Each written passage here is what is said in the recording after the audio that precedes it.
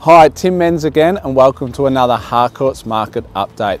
Well, what interesting times we're in at the moment, and I just want to start by wishing everyone all the best. I hope you're getting through this period the best you can, and if there's anything myself or our team can do to help, please don't hesitate to let us know. The effect it's having on the real estate market is quite strange actually. So far to date, we're yet to see any downward pressure on residential real estate. What we are seeing is there's a real undersupply of properties. There normally is at this time of year, but I would say more than ever, we have some of the lowest stock levels on the market. What that's doing, I think, is helping keeping those prices up. And we've even seen a little bit of a lift over the last couple of months. So if you have been thinking about selling but worried about what effect COVID might have, you may find that it's actually not a bad time. Speak to your agent and get some advice, but there's a lot of properties still transacting and achieving some really good results.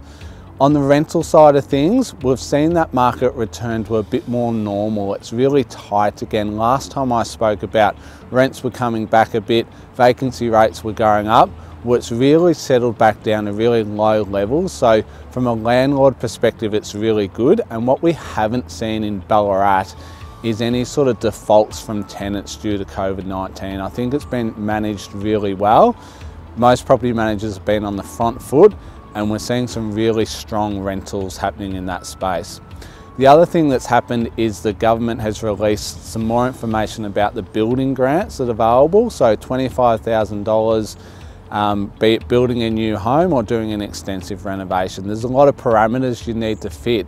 But what it is seen, or we have seen, is land that's titled has almost become impossible to get because people have been scrambling to get this land so they can build to get the grant. There's some quite tight time limits, so they've had to act fast. And we've seen the land prices, anything with a title, actually lift. So again, if you have had a block of land that you're sitting on, you're not sure what to do, maybe you were going to sell it, it might not be a bad time to capitalise on that lift in prices and the real scarcity of titled land. So essentially the market's going along quite well. If you do have any specific questions, by all means, please get in touch. My number is 0400 550 498. I'm Tim Menz from Harcourts, and I hope you have a great day. Thank you.